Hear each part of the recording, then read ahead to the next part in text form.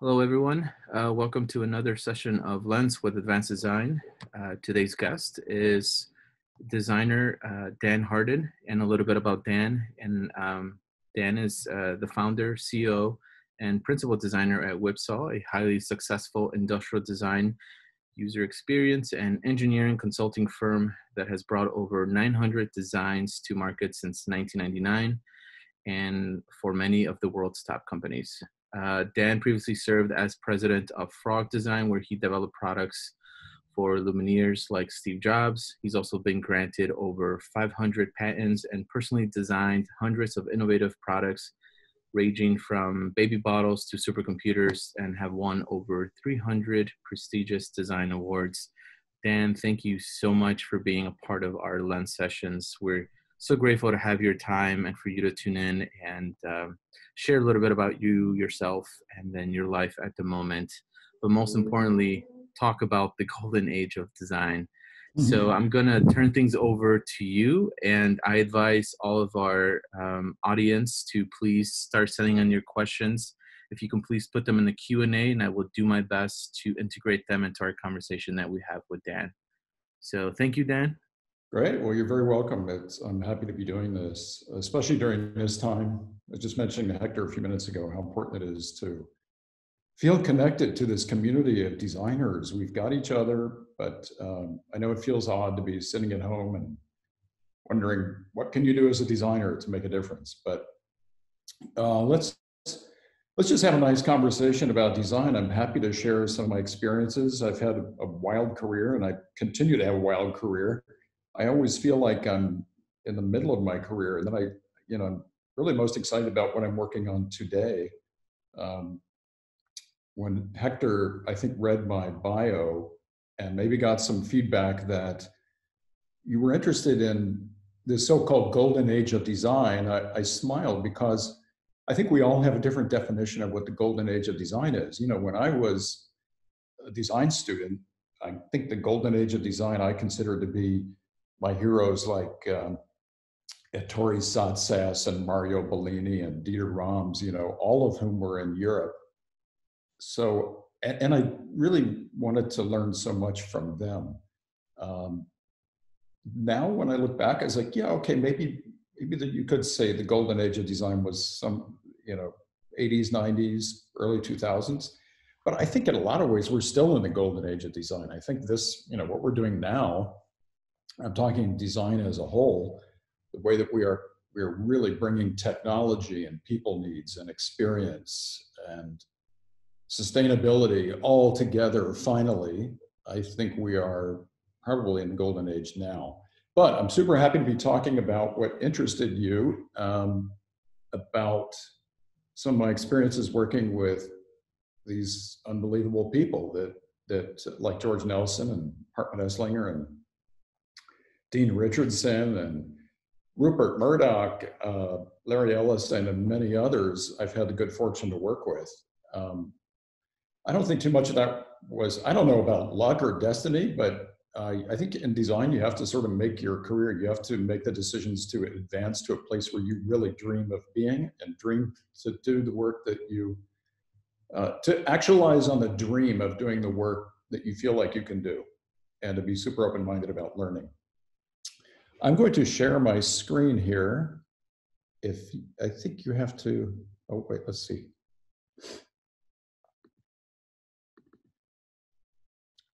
Do we see that?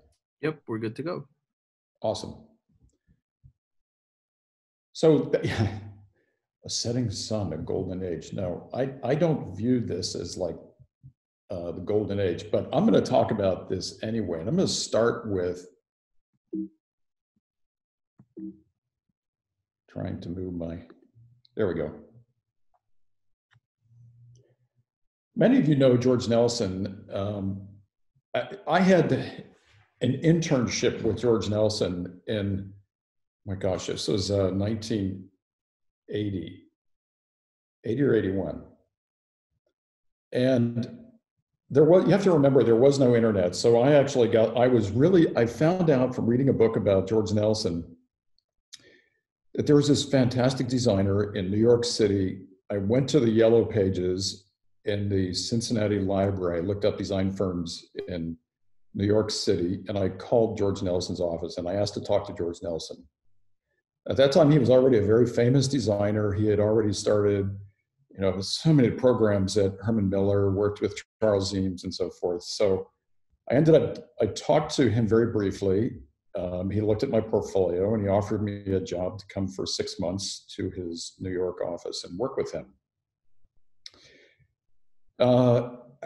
I had previously had an internship at Richardson Smith in Ohio that I found to be truly life-changing and inspiring. I mean, that was an epiphany for me to have been in an office like that, where I really got exposed to design.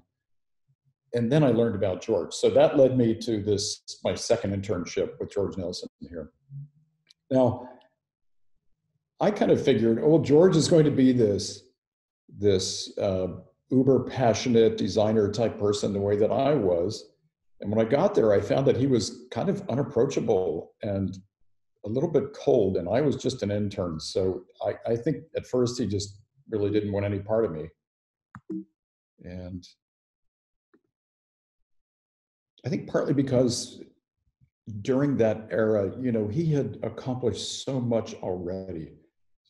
And by the way, Design Within Reach has recently made him the legend that he was, but they just exposed him because they're really producing so much of the great work that he worked on back in the day. But here's the great thing that happened to me at George Nelson's office. And by the way, he was kind of a grumpy old dude. He didn't look as nice as he does in this photograph here. And I was wondering, how can I learn from this man that seems so unapproachable? So I decided one day, he disappeared every day from the office around 4 o'clock in the afternoon. We were up in this high rise on the 18th floor in Gramercy Park. And it was like clockwork that he would leave at 4 o'clock. And so I decided to follow him one day. He was a bit of a scary fellow. So he was going into the bathroom. It was a community bathroom on this 18th floor of this high rise where the office was. And he hid cigarettes in a coffee maker behind the toilet, this community bathroom. It was this big old-fashioned marble bathroom in the heart of New York City, an old building, and it overlooked Gramercy Park. He stayed in there for a long time, drinking coffee and smoking cigarettes because his wife was the office manager and she didn't want George smoking and drinking coffee. I thought that was hilarious. So I was just a sponge. I was a student and wanting to learn so much from him. So I just struck up a conversation with him in the bathroom while he was standing at the window overlooking Gramercy Park. This is the view while he was smoking a cigarette. George and I ended up meeting almost every day for the rest of that summer, and we just talked design. He opened up to me in that weird environment. As odd as it was, there was an echo in that room, so every piece of wisdom that he stated, I heard it twice as his words bounced off of these marble walls. I'll never forget this. Remember, I was pretty young, so I was probably 20 years old at the time. And I came to George Nelson with kind of a dreamy-eyed vision of what design was. And George kind of shattered that, especially as he was looking out at New York City. He would complain about consumerism and capitalism and waste and sustainability. He was way ahead of his time in this regard. He thought that most things that were manufactured by man were junk. He liked that word a lot. Now this, I found this so surprising because to me, again, I was just thinking design was about beauty and culture and, all these wonderful things. And George is like, no, you got to watch out. If you're a designer, you have to wake up and realize that to make a difference, you have to be real. You have to provide solutions that are much more timeless and sustainable. And of course, at the end of the day, that's exactly what he was doing when he was doing all that work for Herman Miller. So that was a fantastic lesson. It was a time that I'll never forget. I'm really glad I had that with him because he died about a year and a half after this time that I worked with him. So it's a total gift. Throughout your design career, you need to seize on these moments when you're working with people that do inspire you. Really just take it all in and learn from it. I ended up landing at Henry Dreyfuss Associates after I graduated. And this is another American icon. Henry Dreyfuss had just died, however, and it was Henry Dreyfuss Associates. But they were so well known for all, oh, there's me designing tampons when I was at Henry Dreyfuss Associates, cutting paper and sketching and being very hands-on. I'm still very hands-on this way. I'm a real designer's designer in the way that I'm consummate in how I express myself as a designer. But Dreyfuss had done all these incredible products, you know, Polaroid, AT&T, different railroad companies, and so many products. You know, the Honeywell thermostat that Nest was very inspired by, for example. At this company, I learned about the business of design, how you can incorporate business and design to make sure that not only you can be successful, but the firm. And I learned what it takes to run a consulting firm. They exposed me to proposal writing and selling design and how to present in a way that is persuasive and compelling to your client. I was there for 6 years, and I was kind of the, at Dreyfuss, I guess they called me Golden Boy. So I was the one who was always really reaching for some pretty radical solutions, to the point where some of them were shot down, and I was getting a little bit tired of that. And I decided there was really only one place I wanted to be, and that was Frog Design. And Frog at that time was a much smaller company. They were these wild Germans from the Black Forest. And that led me to an introduction to Frog. And I'll never forget the first time I met Hartmut. That's Hartmut there now. And that's Hartmut on the cover of Business Week wearing my jacket. There's a frog on the jacket. And I ended up staying there for 10 years. And this was, for me, my kind of, it was a much fuller actualization. It was a time when I could really be myself. I'll never forget that feeling of that liberation when I arrived. It was very, very different. They were wild compared to Dreyfuss and compared to Nelson. They were really reaching. They had this motto, form follows emotion. And some of you might know that I really personally related to. And I finally got to see what they were talking about. Now, at this time, you have to remember in 1989, when I joined Frog, they had completed some really seminal work for companies like Sony, the Sony Trinitron, the Walkman. The Apple computer line was wrapping up when I joined, but there's another story there. And they had designed so many interesting consumer electronic products and housewares, all of which had this power, this internal power that spoke to you on a level that you sometimes didn't quite understand. You were always compelled to pick up, use, look at, be excited by, and delighted about the things that they were producing. And there was this, it didn't exactly have a formula for it. It was a little bit chaotic most of the time. It was just a bunch of really interesting, talented people thrown in a pool, and we were all kind of competing with one another. It was not an easy place to work. We worked a lot of long hours, and but I always had fun there. That's why I stayed there a decade. Some people only lasted 1 or 2 years because it was a pressure cooker. I happen to really like Hartmut. He and I really saw things eye to eye. He was sometimes difficult to understand.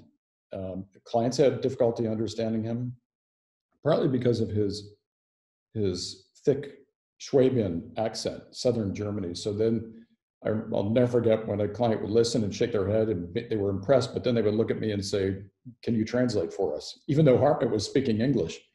I learned that pretty soon because my first week at Frog, I was assigned a few accounts. One of them was Sun Microsystems, working with one of the founders, Andy Bechtolsheim, which became a very big, important computer company. One was Logitech. Logitech was just getting started. and I was working with Pierluigi Zappacosta, the founder there. And Steve Jobs had just left Apple, as some of you know from that history, and started Next. And we had a retainer with Next, and Hartman asked me to work on that project as well. These were some of the real early Frog things, and this is Steve introducing the Apple IIc, which I was highly influenced by. At the time, that was a very cool design. It would just kind of represented a harbinger of things to come, really, in technology. It was sleek, it was refined and organized and white, and just so beautiful. Now, for me, it was more a question of like, how do you transition from Apple to Next, because it was the same customer. And I ended up meeting Steve every Friday afternoon at 3 o'clock to present ideas for his next computer line.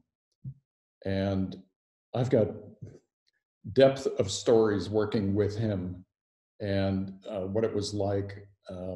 Yes, what you hear about working with Steve Jobs is true in that he was tough. He was impatient. He was very quick, very smart.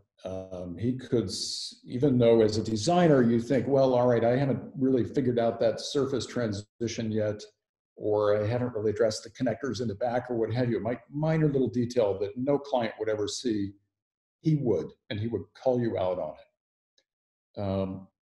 There were never niceties. There was never a hey, how's your week going?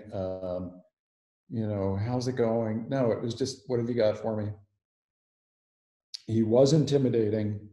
I always came back to the fact that I'm a designer and I was confident in my craft. And I was determined to not be intimidated by him. When I went into a meeting, I'll never forget this, even though I thought one of these days he's going to attack me, because he attacked everyone. And the attack was more being scrutinous about a detail that maybe you hadn't thought about. Whether you're a marketing person or an engineer or a designer, you always had this like, I'm going to find something. So I thought it was just a moment that I was going to have my moment sooner or later. And he walked into a meeting. The first thing he said, he looked around. There were 3 of us from Frog. He walks in the room and he said, "Who designed that AT&T answering machine?" Now, I had just finished it. It was a client, AT&T, that I brought from Henry Dreyfuss Associates. There's a picture of it in here a second. And I thought, okay, here it is. Here it comes. This is my turn. And he looked over his glasses. He looked at me for this long. It's great. And then carried on. We carried on with the meeting. Talk about a relief. So I passed. So from then on, I was accepted by him, and that was one of my earliest interactions with him. But to say my heart was coming out of my chest would not be an understatement. It was really extraordinary to be in that moment. I'll never forget that. I had other culminating meetings and opportunities with him, working with on an Oracle project with Larry Ellison, where a dinner with Steve and Larry, and the 3 of us were just talking about like the future of computing, and it was a remarkable moment. I wish I could have videotaped this. It was just simply every part of this experience is extraordinary, working with a guy like this. I can answer any questions about that. I'm going to guess there's going to be some. Logitech, you know, giving birth to a company like this, you know, a little startup, and then designing all of these mouse products and trackers, and it was just a really great experience. There's an AT&T answering machine that really rocked the design world when this was done, believe it or not. It was all digital.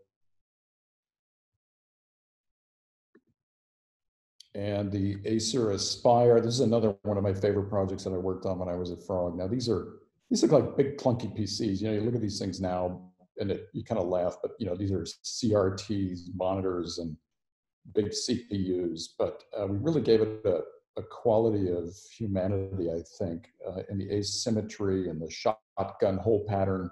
Believe it or not, this was just so radical during that time. It rocketed Acer from number 10 in consumer ranking to number one or two.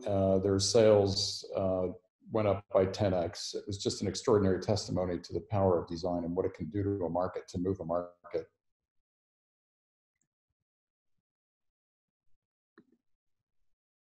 And then we went on to produce, I don't know, I think at Frog I was acting as, as like a creative director and VP and then president, but always hands-on design. Everyone at Frog was hands-on. We all pretty much designed. We had producers on the side that would help designers. It's a pretty good setup where we were just given the tools and the space to create, and nothing got in the way of that creativity. And it worked. I mean, when I started, there was a team of maybe 10 or 15 people in California, and we grew it to about 200. It worked. And I ended up hiring a bunch of really great people, people like Yves Behar and Gadi Amit and many, many others that came through the studio. And we were having a blast. I mean, we were like a rock and roll band. It was just, every day was fun. Again, it was a lot of pressure, but it was fun. And I think at the end of the day, that's really what design is. If you're not having fun, you're not doing something right. Design is all about exploration and discovery and doing things that haven't been done before. And I revel in those moments. I crave these euphoric moments of epiphany when you're like, oh, this is it. We go down that road, you try it. Of course, there's rigorous process in everything that you do as a designer, but our process, the way that we honed it during those Frog days, certainly influenced me. And when I founded Whipsaw, it was pretty clear what I had to do and how to extrapolate beyond what I had learned in all these different companies. So for me, then at the end of the 90s, I'd been there for 10 years. It was an amazing run. I loved my job there. But it was like, if I'm ever going to start a firm, it was then. And I had always had that dream since my days at George Nelson and Henry Dreyfuss Associates, and even Richardson Smith, my very first co-op job. I just really had this urge to have my own firm. And different people are, feel differently about this. Some designers think there's more security and you can go deeper if you're in a corporation. Maybe that's true. Except for the security part, I think consulting is actually more secure. But if you have a dream to have a design firm, you kind of have to do it. You just go for it. I had amazing parents that always supported me, and I think I just had this attitude like, well, I can do anything. I was just I think a brash, bold, fearless young guy, and even when I was 15. So it was just like, well, of course I'm going to do this. So I never really looked back. I just kind of jumped in and did it. I thought that I'd have to start at the bottom, but the first week of founding Whipsaw, Cisco Systems called because they said, well, we loved working with you at Frog, so we want you to do the future work at Cisco. And a very cool division at General Dynamics that was doing high-end computers called, and creative labs called. So within 2 weeks, I had 3 giant companies from which I could actually start building Whipsaw. And I think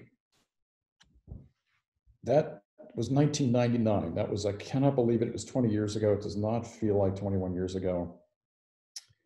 And before I could jump in now and show some of the recent work and how some of this, the previous experiences from this golden age of design, as we called it, had influenced me. I could jump in and talk about that if we have time, Hector. What do you think? Yeah, I think we should continue to move forward with what you're about to show us with your Whipsaw work, and then we can kind of start integrating all these questions towards the end of this. Sounds good. Okay. I'm going to kind of blast through this, but we can always come back to anything and talk about it.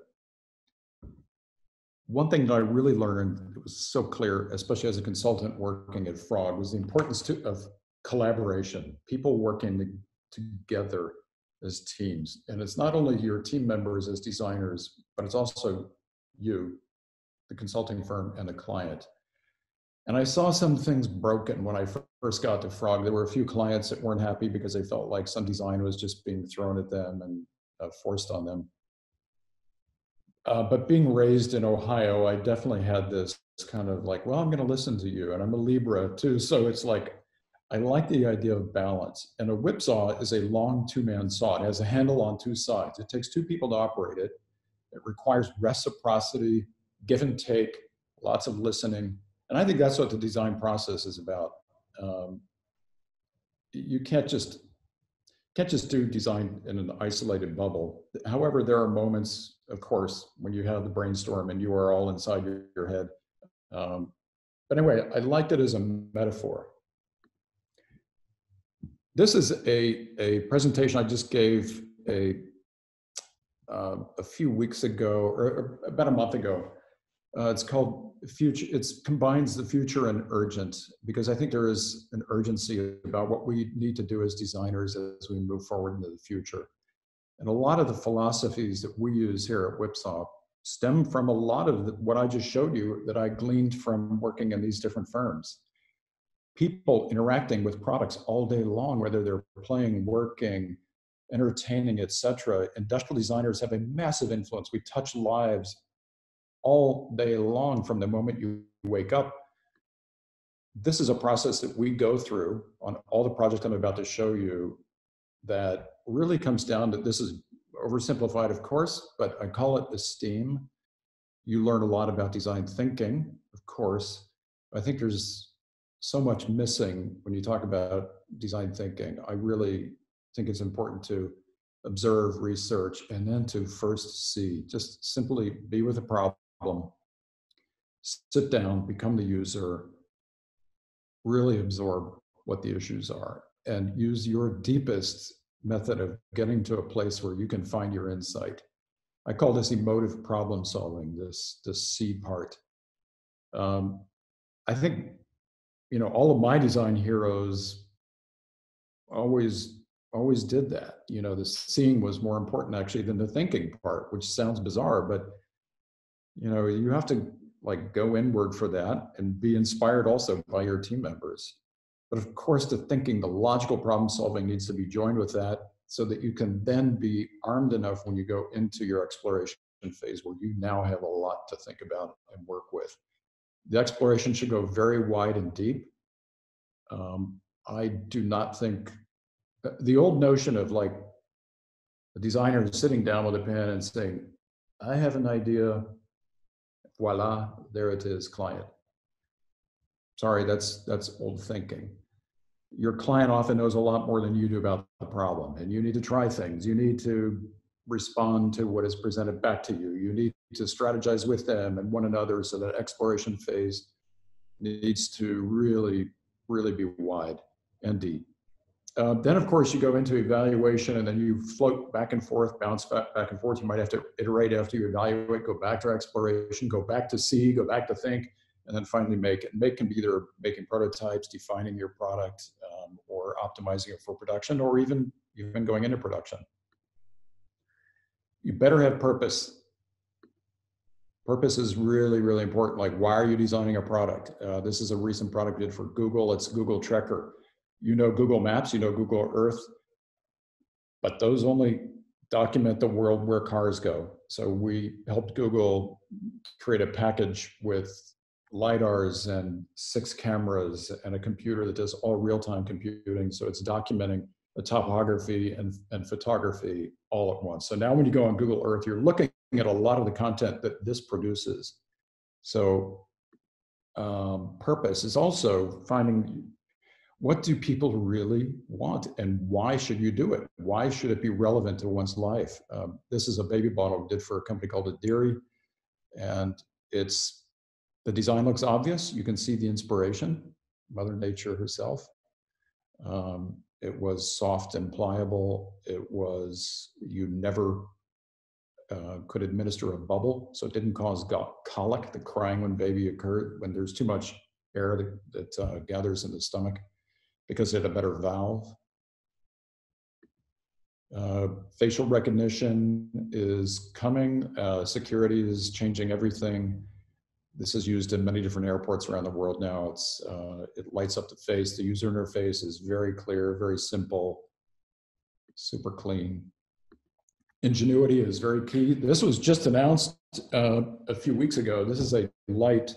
It's a new fixture, but we're looking at lights on ceilings and track lights, realizing that why do you have to take every single one of those lights on the ceiling and aim it? Why can't you aim the whole fixture? What if we kept the LED stationary and moved the reflector behind it, and then we took 10 of them in a row and moved them all with one toggle on the right side? This thing is crazy. You aim it at a wall, you can aim it at the floor, the wall, the sides. It has a huge range of motion, but the fixture itself never moves. So now if you have a gallery or commercial application, everything is in a row, all the fixtures in a row. It's really extraordinary the way this thing works. Again, ingenuity. Always come back to this as designer, in my opinion, you always have to bring your ingenuity forward, and that means often engineering. This is a portable electroencephalogram. Electroencephalograms are big sheet metal boxes that cost a lot of money and are only readable, the results are only readable by a neurologist. But a lot of the seizures occur when you're unconscious. And a seizure, if this continues, can actually kill you after about 2 or 3 days. So this actually picks these signals up immediately. The way that this thing works, I don't have enough time to get into it. You can dive in on our website and find out. But this is changing the way that doctors are monitoring brain waves and certain neurological conditions. It replaces a gigantic machine, and sometimes it takes more than 1 day to get a reading in a hospital. This you get in less than 6 minutes. We've done surgical devices, reinventing carotid artery surgery. You would think, well, why is an industrial designer helping on that? If you understand that design is about process and problem solving and humans working together, you realize, well, why can't you reconfigure a surgery? We help to reinvent how you do carotid artery surgery to clear plaque, which is the primary place where an embolism starts, which causes a stroke, of course. And I don't have enough time to talk about this one either, but it just shows, like, just applying your ingenuity as a designer, you can not only delight people, but you can actually save their life. Today, there will be many people's lives saved because of this invention. This company just went public as well, so you can also make companies very successful as designers. We worked on the Nike Fuel Band. This is a 3-year project. We worked with Astro on it. But we did all the engineering. We saw it through completely. There were 35 trips to China, lots of development. I'm most proud of the fact that there is no air inside this device. It was the first electronic product where there was no air. It was all solid state. We actually shot translucent black TPU. It's a type of flexible plastic directly on the top of the circuit board and the LEDs. So it's completely solid state, like your arm is solid state. It's like an extension of your body almost. You better be making connections. Really connect with that end user. This has not even been announced yet. It's a modular backpack where you start with a core and then you add a basic bag for general purpose, a travel bag, or a gym bag. Each one of them has been designed specifically for that particular need. But the core bag is what you would have every day.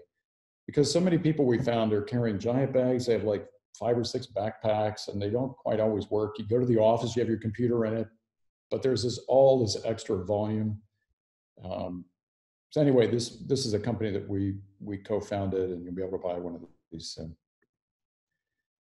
These are cameras, monitors for Cisco Meraki. There's all kinds of cool technology in here. And we actually wanted to kind of make it so much fun it almost looked like ice cream.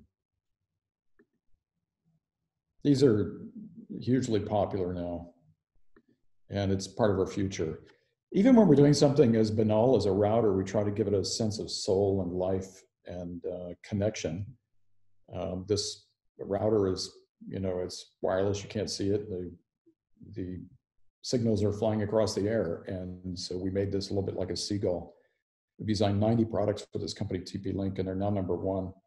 Nobody knew who they were before we started, and they didn't really change too many electronics, but we just keep innovating with the design. It really put them in #1 rather quickly. We designed dropcam camera monitor for the home, and it was the first surveillance camera that was friendly and cute, and you could adjust it because it had an XYZ motion. You can rotate that camera lens. This was so successful that Google bought them and incorporated it into the Nest product line.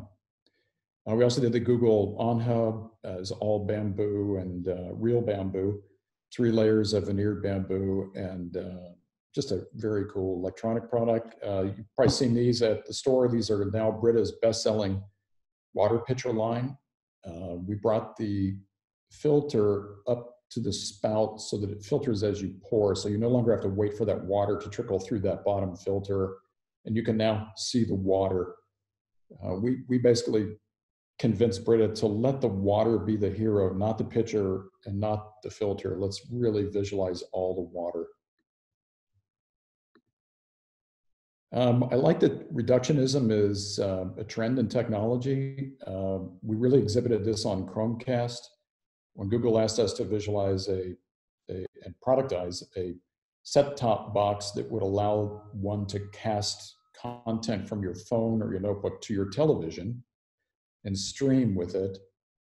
We came back and we said we wanted to plug in the back of the TV so that the TV and the content on the television becomes the real experience for the end user.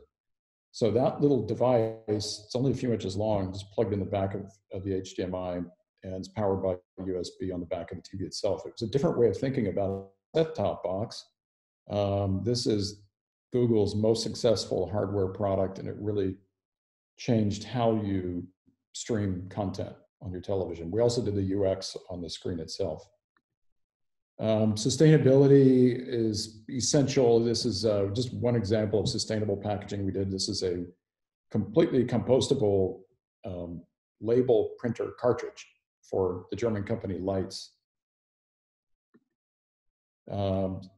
Staying sleek and slim through reductionism.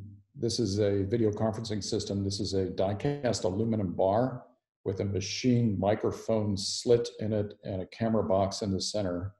That paddle on the bottom is a foot, but also a paddle for when it's attached to the top of the television. This is a lifetime oil filter, literally a lifetime combustion engine oil filter. After 12,000 miles, you take it out of the engine, take filter outside of the filter, and you swish around in gasoline and put it back in your car. This was inspired by the medical products, many of which we have done, where we took very, very fine surgical stainless steel wire to create the filter because we could thereby match the typical contaminants that would run in combustion engine oil to the size of the screen, because all other oil filters are paper pulp and the holes are either too large or too small, so they get clogged or they don't work. And this is extraordinary. Your mileage goes up a little bit, like 2%, but more importantly, 400 million oil filters alone in this country are not thrown away. The Dell Precision line of computers, these are hugely successful. They typically have a run of 4 or 5 years on a product, but this is now more than 10 years running because it's so successful, the Dell Precision. Some of you might have this. I still believe in emotion. Man, you got to get to the heart of the matter. This is a robot. It's a home service robot. And this thing feels very alive when it's used. This is another home service robot for a company called Martian Robots.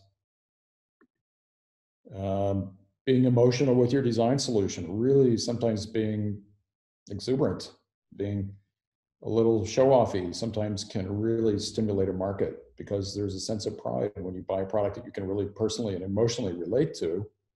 Well, nothing wrong with that. Oh, these are just a few of the products we've done for TP-Link.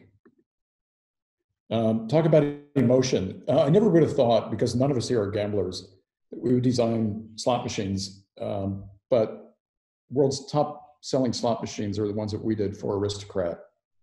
This looks nothing like any other slot machine. We just wanted to enhance the play, enhance the audio, enhance the visual, and create cool design. And it really works. And our objective was not to encourage people to sit down and dump money in this and lose money. It was more to provide value in the play.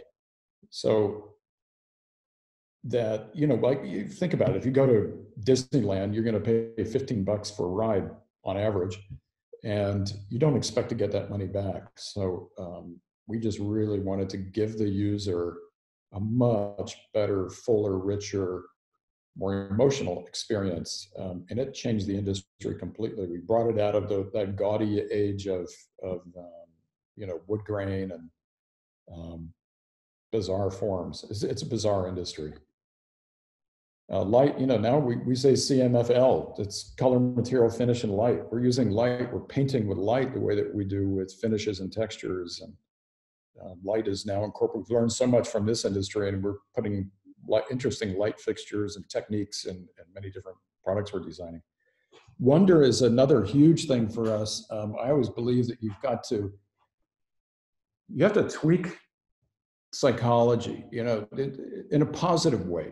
You know, having a wondrous state is part of being alive. I love it when you can almost make a piece of technology feel like magic. This was a router we designed, and all we did to make people have a sense of wonder is expose the internal antennas and chrome plate them and put them behind a very special symmetrical window. That's it. It was very simple. But people looked at it and were like, oh my God, what's going on here? Look at all this. What's this magical thing? No, these are just standard antennas. It's just a matter of exposing them. Sometimes as a designer, all you really need to do is reveal an inner faculty, find the essence of something and give it a voice. And that's your job. This thing is insane. This is a sensor that can smell organic materials, pathogens in hospitals, explosives in airports. And it does it by using living rat brain neurons, which are inside this thing. And there's air circulating over this bath of nutritive material in which the neurons are located, and they're sitting on top of a silicon chip, which are connected to a computer. And once the receptors on the neurons pick up something like a certain pathogen that they've been programmed to, or explosives, like on an airplane, it then signals to the computer that they're present. This thing actually works. It is the future. This merge of biology and technology. The technology, the way we think about it, is typically electrons and silicon and a digital experience, but the future will be incorporating us, life forms. Humanism, huge. Humanism, what I mean by this is really offering people some solutions where you feel alive, through the empowerment that the product and the design is giving you. And sometimes you sense it, sometimes it's very real. You designer types that are watching something like this get what I'm talking about. Most people don't. Most consumers are just like, well, I don't know why I like something. I just like this thing. It just feels good. It's kind of cool looking and I want it. And the more you can create that kind of humanistic connection through your design, the higher chances that it will be timeless, because people care about it, they want to use it for a long period of time, and now you're being sustainable, now you're using energy in the right way. And it is one way that you get around this paradox as designers, creating all this new stuff that will ultimately end up in a dump. Like George Nelson told me. Some of you might have this, the tile trackers. We did these, they're really cool, very touchy, humanistic quality about them. We're doing a lot of like food service robots now. We're doing a lot of robots all of a sudden. That's the new frontier. These are used in various restaurants now to deliver food, bus to table. Air purifiers. Just for the sake of time, I'm going to move on a little bit here. These are lunch boxes for kids that are completely customizable and fun. Finally, this area called unification, which is bringing all of these factors I just talked about, having a real strong purpose that connects with humanistic qualities, with emotionality, all together into a solution where you're using the material experience, the purpose of the machine itself, the functionality, and also the more extended social community aspects through a user interface. This is the tonal home gym. It's very popular right now because gyms are closed. This is on the left. This is what it looks like all closed up on your wall, hanging there just like a television. At the bottom of that, just for frame of reference, is about 2 feet off your floor. And you can do every single exercise you do in the gym, you can do here. Lat pull downs, goblet squats, bench press, all types of curls, tricep, bicep, etc.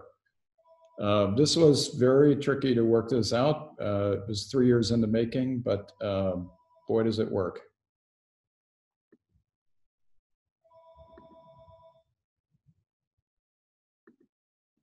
We've also been helping Uber with overall strategy, including bringing the Uber experience to kiosks, and also the new Uber Beacon, which is using their new brand. And this is a way to bring riders and drivers together. It's used in obviously in the dashboard. And it's very colorful, and there's a display in the back of this which allows the driver to communicate with a rider without necessarily speaking, or if you have a window, which is going to be great because a lot of these now have plexiglass sheets. A lot of cars have plexiglass sheets to keep the driver away from the rider. So I'm going to pause there. I think that was the last slide, and I'm going to stop sharing so we can talk, Hector. Sounds good. Thank you so much for sharing so much work that you've done for so many great people and so many people you've hired that have gone on to do amazing things. I'm going to start integrating some of these questions into our conversation. One of the questions that was asked by Tiffany was, you have quite an expansive career and you've learned so much. Have you ever thought about writing a book about all of this? It's in the works. Yes. And, I do enjoy writing thinking pieces. There's a lot of them on our website. There's a new one coming up, a series that's about the future of design in the 20s. And I think you'll all really like this. It's a 9-part series, and it addresses all kinds of things like artificial design intelligence and what do we do about this pandemic, and why does what should be the roaring 20s feel like the jarring 20s? And so, yeah, one reason I've been slow at writing a book is I love to work. I love to solve design problems. That is one of the reasons I'm very prolific. I don't just like to think about it and dream about it, but I like to do it. Actualization is very important to me as a designer. If you have ideas, if you are blessed in the way that you can think about problems, if you can create, you owe it to yourself and the world to actually do it, like fulfill that purpose. And it gives you a real connection to the rest of the world. It also allows you to really feel good about being alive.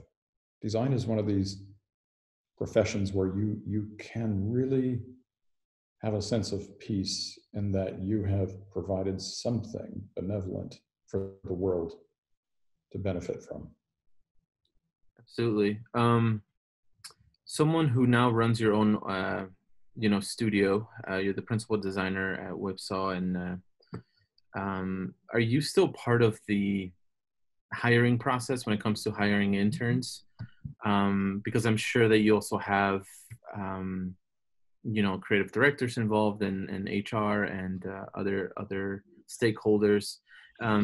We have a question here from Griffin. He would like to know what sort of skill sets, tangible or intangible, do you and other professionals look for in an intern? So someone who walks into Whipsaw and is looking to have an internship there, what are you looking for? Yeah, well, two questions. One is I don't look at every single applicant that comes in, but what I will do is typically look at like the finalists, because yes, I've got directors that review literally for like every summer. We'll get about 500 applicants. It's a little crazy. And sometimes it's very difficult to get through it all. There's so much talent. There's so many great designers out there now. What we're looking for is some differentiation. A lot of we look for what our clients look for in us, right? Our clients are coming to us like, can you break through? Are you different? Will you be able to provide us with a design that is unique and therefore very saleable? Are you smart? So therefore, can you solve problems and prove it? So we seek this in individuals. We want a point of view. We need design excellence. So we're looking for, beautiful, functional, experiential kinds of solutions. We also like interns that are somewhat outgoing. They don't have to be total extroverts, but we want them to not be shy and come in and just kind of merge with the team right away.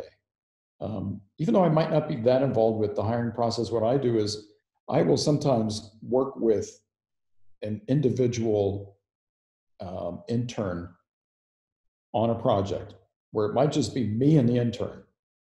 Now, I'm not very good at CAD anymore, but the interns are coming in with all these, hey man, I'm so good at Rhino and SolidWorks or Pro-E or Alias, they've got all the tools. So they love working with me because I sketch constantly. And, in the morning and the evening, I'm always sketching and drawing, or if I'm not drawing, I'm painting, like literally. Like you would think that I would have enough creative outlets here. No, I still have to paint. I still have to make furniture. So I'm obsessed about design. It's really, it's just something I do. And so anyway, we also look for that attitude, that spark. We want people to be making a contribution here. We're not we could be a much bigger company. We choose not to be because it is very personal. We are like a family. So when you add even an intern, that might even be here for 3 or 6 months only, sometimes a little bit longer, they make a difference. They are actually making an impact on the company. And we have such an amazing alumni of interns out in the world doing great things where they learned how to be a designer here. They might go to school for 4 or 5 years and then they come here and they're like, oh my God, what I did in 3 months. Some of our interns have had products go to market, that they maybe conceived of and did as much as they could within that short period of time. And we maybe closed it out on details, but it's their design that goes to market. And that's really cool. Yeah, our interns always leave enlightened, more talented, brighter, etc. Yeah, so it would probably be a good idea for those interested who want to come work at Whipsaw to probably look at your website and kind of get familiar with the products that you design. So like that, they're coming in with an idea of like an expectation of what you're looking for to hire. Probably, but keep in mind we're really diverse in our client base. So we design, like I mentioned, well, as you just saw, consumer electronics, industrial equipment, medical goods. We're getting more into housewares and furniture. There's going to be some furniture released soon that's really fun that I've personally been doing. And so, yeah, there's really not an area of design that we don't do. So, and as a young designer, you often don't know exactly what you should be designing. You might like technology, you might not, but that's okay. I think you just have to try it all. Malcolm Gladwell said, in Outliers, you have to work for 10,000 hours before you really know what you're doing. Yep. I mean, that's 4 or 5 years. Mm-hmm. And then you'll get the hang of it. And then all of a sudden, yeah, okay, the ideas start to come to you. And I remember these moments where I just had, just like, oh yeah, you just kind of wake up and realize, man, I'm really fast on this now. Mm-hmm. That was like, I think by the time I was at Dreyfus for a couple of years, it was just like, everything was clicking. And Frog was a huge change for me that first year, especially, but it felt right. I finally realized like, this is the firm I need to be at. This is where I fit. We had, excuse me, we had other competitors like IDEO, and I'm like, yeah, it didn't fit who I was. Somebody said, Frog was the rock and roll band. IDEO was the symphony orchestra, and Lunar was the jazz band. And I'll never forget that, because it's like, yeah, that was it. And you know what? I love jumping on lead guitar and grabbing the drumsticks and beating the hell out of those drums. It was just, fun. I still have the same attitude today. I still feel like I did when I was, my 20s designing. Fantastic. Is there a project that you've worked on that has taught you the most about the design process? And that's a question asked by Sam. Uh, I've worked on so many different design projects. I literally learned something on every single project. This morning before this call right now, I was on the phone with a new client, and we are learning how to clear a thrombus in the lung, which is a blood clot, an embolism, and not an MD. There are all kinds of tubes and suction and safety concerns. Me and my team will learn so much on this. And again, you have to use that whipsaw method, where you have to be fearless about how you learn. You have to realize, okay, on this particular topic, I'm a total dummy. On this one, we had done surgical products, so I'm not being a little bit facetious here, but you do have to go into every design project with a super open mind and enough personal security where you don't have to act like you know everything. We certainly don't. I certainly don't.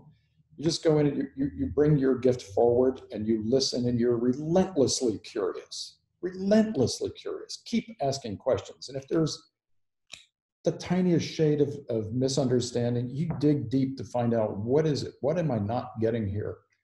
And you can usually put together a solution that will win. So I have that attitude going into every single project. Bigger projects, you learn a lot about process, and different projects are, the processes have to be very different. The process you use working with a little startup company where they have to just get something out quick because they've got some seed funding that's only going to last a few months. Very different process than if you're working with a Dell or a Samsung, where you are a piece of a long series of developmental sequences that will have to come together, over a span of 2 or 3 or maybe even 5 years. So you have to tweak your process around that need. And then just remember to just learn at every single turn, even on the little projects like that Adiri baby bottle. I learned a lot, because the babies couldn't give us any feedback, I thought, until one of the babies took one of my prototypes and threw it at me, and it hit me in the head. It's like, okay, well, I guess that's a form of feedback. It wasn't written and it wasn't verbal. It was physical. It was violence. I guess she didn't like that one. I think it's just, so I guess there really wasn't one. I mean, I think the more comprehensive your design problem is, perhaps you learn more from all the different exposure to marketing needs, strategic corporate needs, engineering requirements. Like tonal would be a good example of that, where it's design and engineering and UX, everything all kind of wrapped and compressed into one.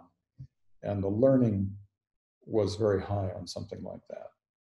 Yeah. But that's, the learning about process and the learning about solution making drives me forward.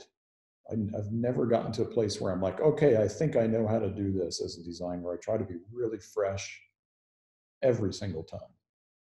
And I try hard sometimes to be really naive about a particular topic, even though I've designed a million computers and things like that, a lot of high tech. If I go in thinking, I kind of already know what to do, I kind of know the formula, and yeah, I can sit down really quick in 2 minutes and draw something, it's probably going to work.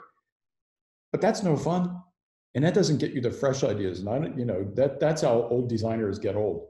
You have to constantly reinvent yourself. Mm-hmm.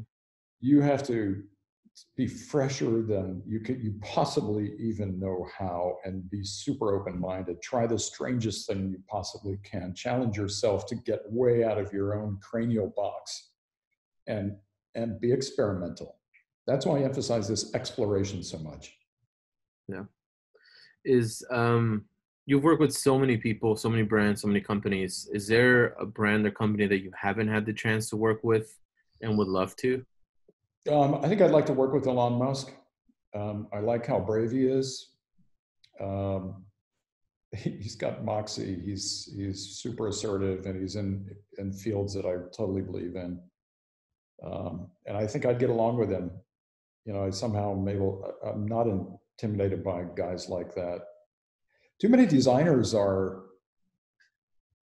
I guess I don't think afraid would be the right word, but they're sometimes shy and introverted. That's okay because a lot of really good right brain designers are shy. I was, you know, I was kind of shy, and I was very much in my head as a designer when I was very young.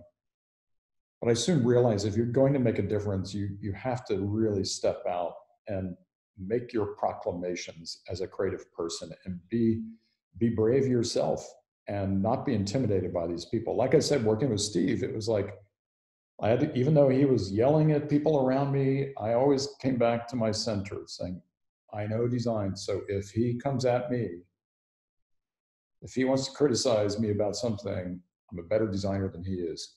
By golly, bring it on. And I never let that attitude down. And he saw it in my eyes. He saw it and he loved it. And he responded to that. Larry Ellison was the same way. Larry Ellison was worse. Larry Ellison, the founder of Oracle, was incredibly tough. Foul language all the time. He threw about 30 of my sketches and Yves Behar's sketches on the floor of his dining room and told us they're all shit. Now they were all pretty good, but he was testing me. He's like, well, you know, he wanted to make sure that I had the mettle to make it through a whole program with him because he knew he was tough and he wanted somebody that could take it and be challenged. It was just, I just like picked up his sketches. I said, stop, don't do that anymore. I'm not going to show you any more work. Show me around your house. He showed me around his house and I got all the clues I needed about what he was looking for in the design. I saw purity, I saw geometry. He was inspired by Japanese architecture. And we got to the end of a 1-hour tour of his house where he was so passionate. I'm like, okay, Larry, I got you. I will send you the solution tomorrow afternoon at 4:00. He said, you're on. And I did. And he was thrilled with it, accepted it. And we ended up having a great relationship and getting a lot of great projects done. Again, you got to learn from every one of those and be inspired by them all. Yeah, it sounds like working with, if you ever do work with Elon Musk, should be a walk in the park then. Yeah, you know, I like Richard Branson as well. I think it'd be interesting to maybe work with Bill Gates. I haven't worked with him. I think he's brilliant in a lot of ways. He's not really involved in product. He's very involved in UX, which really interests me. I'd like to work with a lot of maybe not designers or engineers, but people that make policy on how to bring design to a much bigger, broader, universal audience. I don't like designing luxury products. I think the real area of growth for designers should be in the areas in the world where we're needed the most, solving serious environmental problems, sustainability problems, educational problems, social problems, needs of poor societies. Design is, because design I think has been over the last 50 years too much focused on marketing and revenue forming, making more profit, selling more product. So of course, most design is going to be sponsored by the first world. But if you think about what we do, bringing betterment for mankind, well, that should apply to 8 billion people, right? So I think I'm most interested in working with the people that I don't know about yet, or that will surprise me as the future unravels. You know, like I got a call from the Duchess of York, and she's involved with like girls' education in Northern Africa. And she's like, Sarah, the Duchess of York, and she's like, I think, you know, we could use Whipsaw's help and she's like, I'm not exactly sure how, I just like the way that you guys think. Cool, you know. Wow, that's really awesome. Um, all right, now I gotta find a really good question to transition to that answer because that was really great. Here's a question regarding to the situation that we're in right now, right? We're in this pandemic and a lot of designers have lost their job or have been furloughed, and it's very unfortunate what's going on. A question was asked, you know, this designer is a bit of a crossroads, and for what he wants to do next. He lost his job because of the pandemic, and he wants to know if you've ever experienced an unplanned gap in your career, and how did you navigate through uncertainty? What a great question. Luckily, I did not have a major gap in my career. But again, I wasn't faced with anything quite like this pandemic. I am now. We've had to respond now. So I think I can speak, you know, I'm in the same boat, well, not the same boat that you are, but in the same, we're all experiencing the same thing. And we've had some clients that are in the entertainment world or travel related, like Royal Caribbean cruise lines. We're doing a lot of technology work for them and in regards to monitoring people on boats and so forth. Oh, that work just that account dead in one day. One of the gaming companies you're working with, gone in one day. And there were a few others. You know, you just have to like pick yourself up and tell yourself, look, this is temporary. The time will move on and we will get through this. Designers, I think, are particularly skilled at getting through something like this because we're so used to the problem-solving process. So, you know, make sure you polish your portfolio. Use this downtime as an opportunity to polish that portfolio, polish your story, do some experimental design work on your own and reach out to people maybe for feedback. You know, people are dying for more community interaction, like what we're doing right now. Utilize this time as something good. Turn it around and tell yourself, because, you know, we are only what our own reality tells us it is. Just don't blame the world. It's what we're all experiencing right now. I would say just use your creative skills to channel optimism into an endeavor that will ultimately feed into either in the future a better job, a better opportunity, or maybe you do so much introspection that it opens your mind into thinking, wow, maybe I should be a furniture designer, or I think I'm really interested in marketing instead. Yeah, I wouldn't get too bummed out about it. I know it's weird. We're living in a really strange time. Seems like one thing after the other. Not, you know, our politics were already horrible, and now we've got even more. You know, Yeah. I must say I did not expect this in the 20s. You know, I would have thought, you know, 30 years ago, 2020. Oh my God, that's the future. We've colonized the moon by now. We would have already landed on Mars. We would have cured every disease, including cancer. We would have designed, you know, transcontinental aircraft that takes us to Europe in 2 hours. No. What happened was this. We didn't think about this. The world in our hands, all this technology, the ability to do this, these subtle things. And ultimately, I think that's good. There's a lot of goodness in this because it's the only way that we can all come together. It's the only way that we can really advance our civilization. So I hope I answered that in a way that helps you, whoever answered that question. Absolutely. And that's a very good transition to my next question. And this was asked by Adam. Recently, Alphabet's CEO, Sundar, mentioned in an interview with The Verge that hardware is hard. What is your take on this? What do you think is the hardest thing about designing a physical product, especially with the mobile electronics space? I would agree with him, but fortune favors the bold.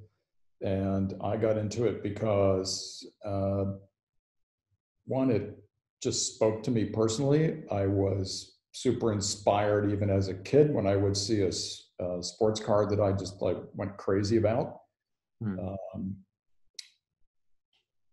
I just wanted to do hardware because I found it to be so tangible. And I think when you're a craftsman and you're an artist, you like materiality, you like tangibility, you want to use all of your senses, you want to touch things and really fully experience them. I mean, as humans, we're very keyed into our material world because it's the key to our survival.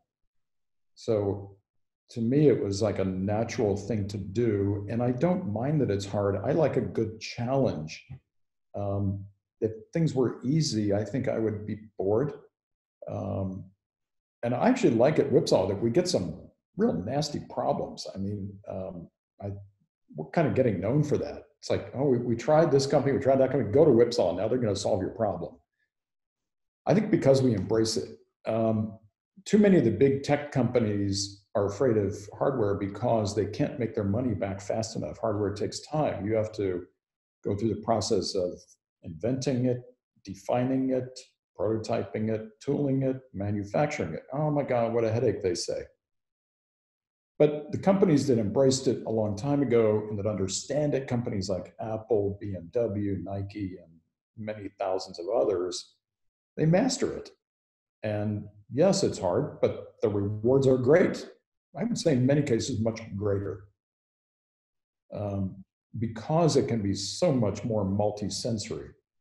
That is not to say that a lot of the digital experiences are less than multi-sensory or less important, because they aren't. As a matter of fact, their digital future is paramount to all of our lives, our existence, even it's existential. It's become this way.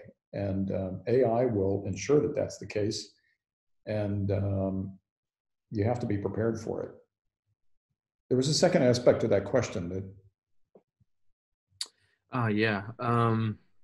What do you think is the hardest thing about designing a physical product, especially within the mobile electronics space? I don't think it's very hard to design hardware.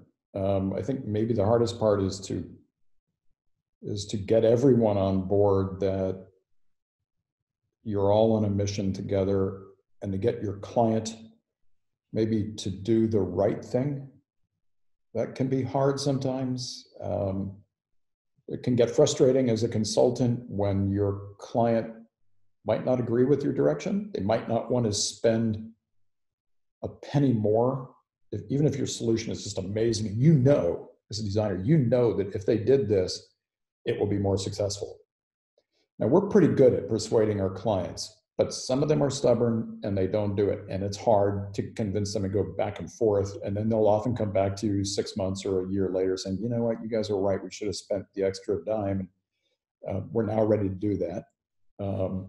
Sometimes it's hard convincing clients to do the right thing regarding the environment. Many take the easy route and go with virgin materials, or a complex process that requires too much energy to manufacture something. I'm very much against that. I like simplicity of the complete solution, not just a thing you're looking at, not just the object, but it's what the energy it takes to make that object, to process it, to deliver it to you, for you to use it, and for you to ultimately discard it. You have to look at this in a complete holistic manner. And to get your client to do that, that can be hard sometimes. Yeah. Okay. Can I ask a couple more questions just so that we make sure that we're on time and respect your time, of course. Here's a question from Alex. He loves the attributes that you add to your products: emotion, wonder, sustainable, etc. Is that typically part of the design brief from the client, or is that an opportunity that you see as you start working on that project? It's the latter. It's rare that a client will come to us with these lofty ideas about their product. After they work with us, they do. Mm-hmm. Most clients come in with a set of criteria. They'll have like a product requirements document or a marketing requirements document. And it's always the what. It's, you know, it should have this feature, it should have these components, it has to do this, has to use this much power. Maybe there's some limitations. It can't be less than this or more than that in regards to performance or cost or market reach. You know, there's some kind of general limitations. It's rare that they come in and they say, you know, we want a quality of magic, or we want it to have a high emotional appeal. Although a lot of clients will come in and say, we just want this design to be sexy. Now, that means completely different things to every single one of us, a little bit different. So it's up to us to give that nuance and granularity. When somebody says, I want it to have magic or make it sexy, that's about as deep sometimes as the narrative might go that you get from a client. It's up to you as a designer to dig deep and find out, what is their brand all about? What do the users expect? What do they need to do in order to use these very humanistic qualities to catapult their brand? And that's part of your design solution. It better be. Otherwise, if you just follow the criteria, yeah, you can produce another widget, right? And it might be okay. But will it transcend? Will it be magical? Probably not. So you have to, and that's a huge difference. The philosophy here compared to a lot of firms is like, it has to go through our process that thinks about these higher levels of consciousness and expectation and psychology. Even though the client is not asking for that, they're going to get it, because that's the only way that you're going to ultimately connect with the end user. Because the end user, whether your client gets it or not, the end user always does. And it's that moment when they're comparing that product with a sea of other competitors. You know it. Think about all the products that anybody's watching this, the products that you really love. Yeah, they make you feel something. They have a sense of wonder. They do feel good. Maybe it's just the quality. Maybe it's the quality of one of the senses that it is tweaking. For example, it makes a certain sound when you use it. Sometimes that's enough. But you as a designer, again, as the crafter of that complete experience, have the opportunity to devote your creative problem solving towards a solution that brings the right elements together for the desired effect. And that takes some skill. That is, it's delicate, because you might think you have a really good design, and if you just do one tiny little thing to it, that last 1% of the project, all of a sudden it goes from being an excellent design to a freaking mind-blowing design. Sometimes just that little extra thing, and it's often the thing that's like the memorable little hook in a design. It might be a feature, a detail, it might be a little thing that it does that just makes you feel something. Yeah. Now, you did talk a little bit about how your company also, you do engineering work. You did that, the Nike Fuel Band with the collaboration with Astro. You did engineering for it, and someone wants to know, Mike wants to know, how do you nurture the engineer and the designer relationship at Whipsaw? Oh man, what a great question. That has been a challenge my whole career. Most designers, as you know, we are dreamers, we are glass half full types. We're always going to reach for the impossible. I love that about designers. Engineers are usually the opposite. They're very pragmatic. They want to make sure something is going to work. They're often very different kinds of people, even though the overlap is always there. We're very different people.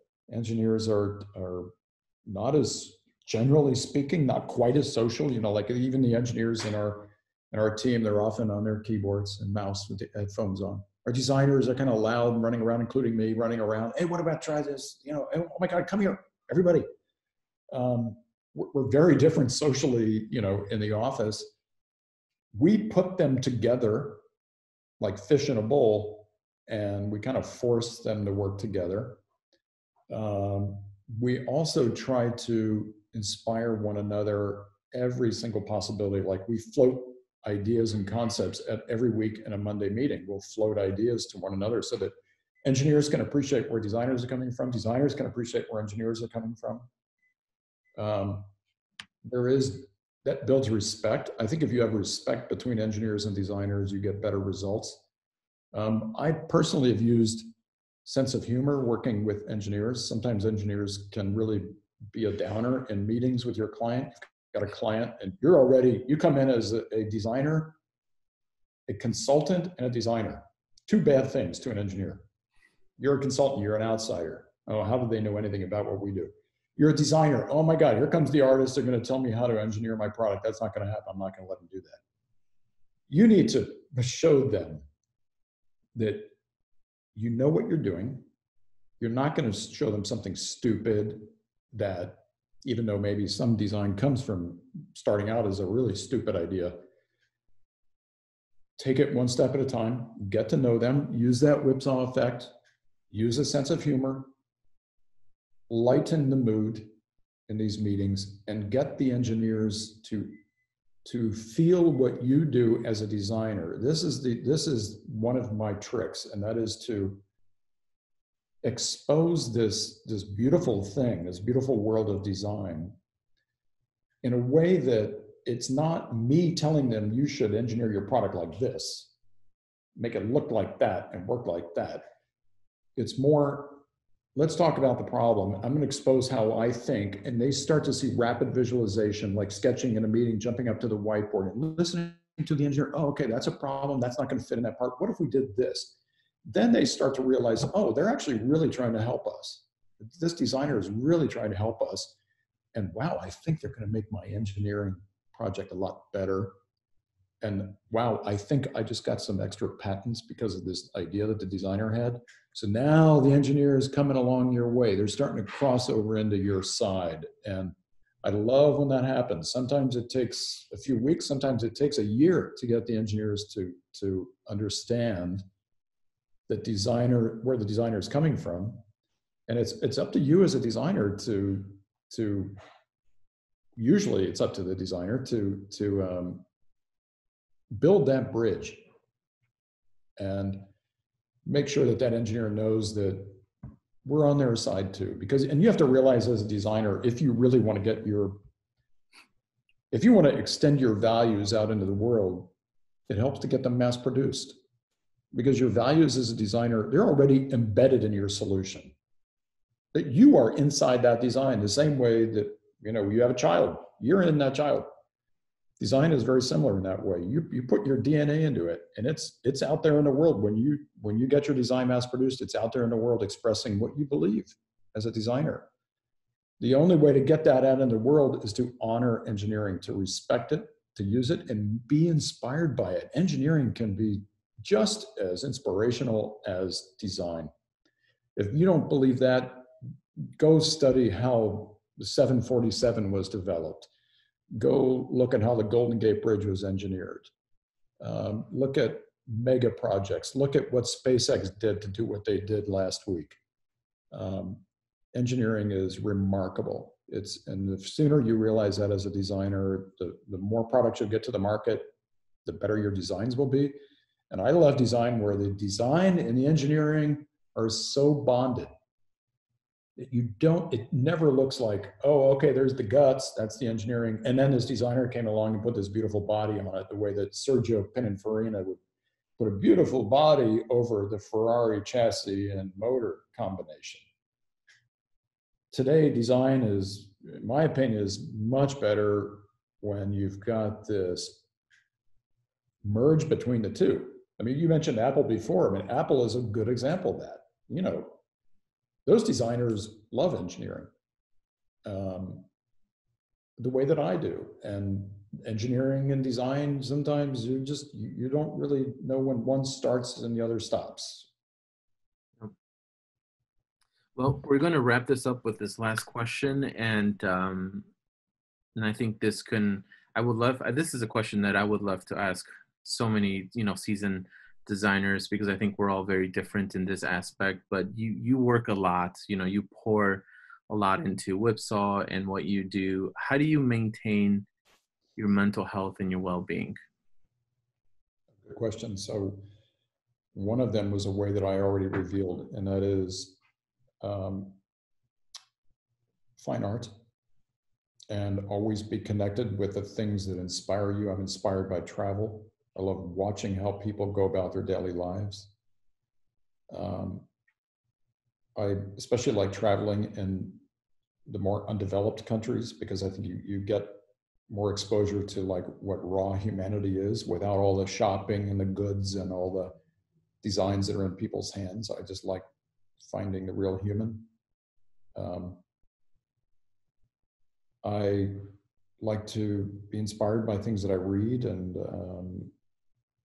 but really, there is also this moment where I love standing in front of a big blank piece of canvas because I don't have a client giving me the product requirements document, and I don't have a team member saying, "I wish I could work on that because I have an opinion about that," and it's just you and your soul. That's it. And it's about creative expression. So that relaxes me. And I think the biggest thing for me is to keep balance is by keep doing it. I know this sounds weird, but my work relaxes me, as stressful as it can be. Oftentimes when I am stressed, like if I'm on an airplane over the Pacific and we're shaking like crazy, I will start sketching and it relaxes me. Sketching and thinking about problems and design in general, just I find inspiring. So I'm incredibly lucky to be inspired by and relaxed by my actual work. So my profession and my life are so merged. Creativity to me is not something you do to solve a problem. It is a lifestyle. Creativity is what keeps me going. Really, at the end of it, that all of what I just said is all about being creative, and that's what keeps me balanced, keeps me chilled out. If I hear that we lost a client or whatever, I just think, okay, well, it is what it is. And, it's about just, you know, it's a good question though. Well, we hope Because, that, yeah, no, go ahead, finish. because design is hard. It can drive you crazy, especially when you have a deadline. And the world runs on deadlines. So, we might not be ready with a solution, and a client, you're looking at your budget and your clock. Okay, that's hard, by the way. That's hard sometimes when you're being forced to create. That becomes discipline. Knowing you have to put yourself in that state of mind, and you have to be able to control when you know that you and your team are going to be primed for solving a problem. You need to design that into your process so that you can meet those deadlines. But sometimes that's hard because most designers are like, "Oh, I haven't thought about it yet. I need a weekend to think about it." No, sorry, it's due tonight at 6:00. And so there are many things that can drive you crazy, especially as a stressed out consultant. And therefore, I think it is very important to find your work-life balance. And for me, surprisingly, I think that I've been able to pretty much keep it under control. But yeah, I'm a little bit of a workaholic. But in this case, the alcohol is not bad for me. Yeah. Well, we hope that when you do uh, get your book published, we get to see some of those sketches in there. You think I should have sketches in there? And I think Oh, I absolutely. should. Yeah. Okay. Yeah, of course. We also, I think as designers, we're visual creatures and we want to see, all the behind the scenes work that designers do, not just the nice sketches that you present at a client presentation or something like that. Right. So, Yeah, I have heaps and heaps of sketches. I call them the Genesis sketches, and they're the wow. ideas that like ultimately then got chosen and pushed into production. But like I'm working on this chair right now. It's a lounge chair, and there are literally hundreds of sketches. They started out as real general scratchy napkin type sketches, all the way to like the finest little detail about the fasteners and the wall thicknesses and everything else. So yeah, just everybody should keep all that stuff. You never know when it's going to come back. You'll appreciate it later. Keep everything. I wish I had some of my student I don't know, I lost some of these renderings that I did when I was a student. I have some of them. Yeah. We'll do another session while I share some of these really wild paintings that I did back in college and some of the early designs that I was doing. That would be amazing. Yeah, that would be amazing for everyone to see. I think, to show our audience that, it isn't all nice and pretty and rainbows and things like that. That especially from someone like yourself who has worked for so many clients and companies, to show that right there in itself is, the gold nuggets that keep us younger designers, inspired and motivated to include that in our work as well. Is that what inspires a lot of young designers? Do you think you're seeing that raw process, the sketching, the thinking, and documenting those things? I think for me as an educator, it definitely is when I'm teaching my students. I think students have, at least from what I've seen in a student portfolio, they have the tendency to fragment their portfolio. Like, here's intro, here's my research, here's my sketches, and here's my prototypes, and here's my exploded view and my renders. And it's so fragmented. And I think when you're talking about showing, all of how you're sketching these furniture pieces, but then you go in and you dive in and you sketch, the screws and the fasteners and things like that.